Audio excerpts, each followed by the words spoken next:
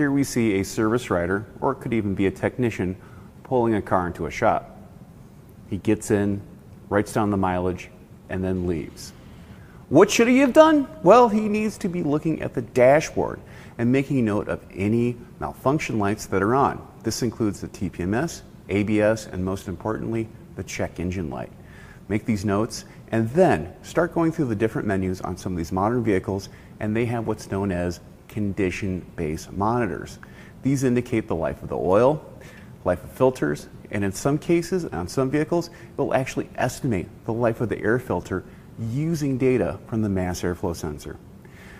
When you do this, you're able to spot a repair sooner and tell that customer to have it repaired and save them a second trip coming back to your shop.